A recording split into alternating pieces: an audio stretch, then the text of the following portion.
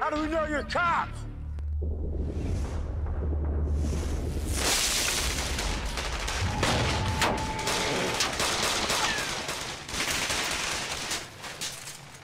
Well, Stephen Michael Quezada's character may have exited the series Breaking Bad in a hail of gunfire, but his career hasn't taken a bullet just yet. He's gone back to his comedy roots, and he is just yet. killing. I added the just yet. Oh, okay, good. And he is killing the that. comedy stand-up circuit. We want to welcome him back, Stephen Michael Quezada. Thank you. Did I say your name right? That Quezada is perfect. You got it. That scene was so scary. I was like this the whole time. Oh my gosh, oh my gosh, It was so oh my gosh. intense. Let me tell you a little funny story about that scene. We were rehearsing it, and you know, Uncle Jack goes, "Hey, show us your badges. How do we know you're cops?" I go, "Because Dean Norris plays a cop in every TV show. You don't know that?" And everybody started laughing during the rehearsal. And Bryan Cranston took a picture of us laughing with my camera at that exact moment. And so I was able to, once this aired, I was able to post this to Facebook, and it just blew up. Oh, Such a cool. funny photograph. Everybody's holding their guns and y'all are Because we laughing? enjoyed working. We enjoyed being at work. And even though we were at this end of this really great journey, and it was really emotional for me and Dean, you know, just because we played partners for 6 years. And we're really good friends on and off the screen. We played a lot of golf. We both started in theater. We had a lot of, you know, we both had a million kids. We had a lot in common, you know. And Is it difficult in some aspects being part of such a phenomenon that Breaking Bad was?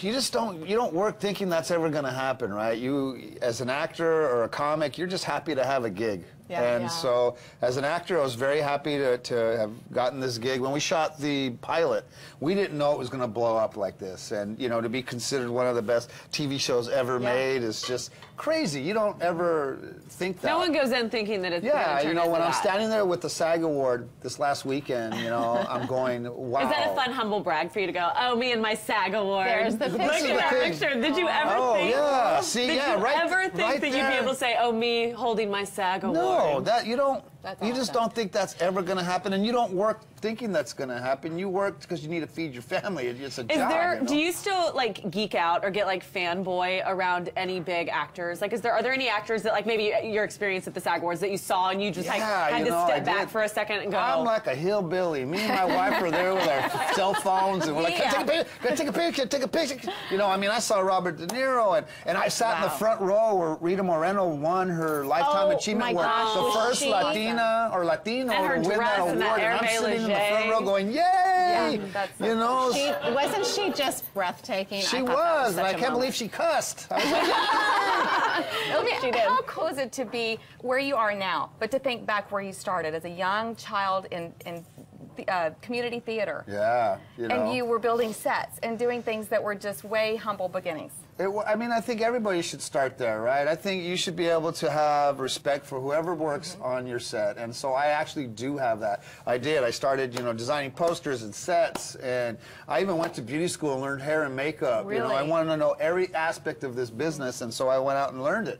And so when I stand on set, you know, and I see actors who come on set and there's this and that, I like, dude, With their people. you say a line for a living. Right. Something these that people somebody are else doing the real wrote. work. Someone Right. else wrote it. Right. And all of a sudden you need green M&Ms and the half part of a pineapple. And, you know, really? removed. You know, it's And crazy. doesn't it give you a greater appreciation for where you are now? It does, you know, because I know it takes a whole group of people to make a show happen. It's Takes a not just the village. people, That's right. up front. So I love it, and I love the people. And Breaking Bad, you could tell we all loved each other, and it showed on screen. And I think that's what's special about Breaking Bad, to me, more than anything. Is that what people responded to, you think? I think they did. I think it really happens because believe me, I'll be on sets, I'll be doing guest spots, and people are yelling, and I'm going, "You're making a TV series for a living. Why are you guys yelling at each other?" And it kind of shows when you see the work. Yeah. You know, I just did a movie in Oklahoma called Light from the Darkroom. Everybody was so nice, and the director was so great.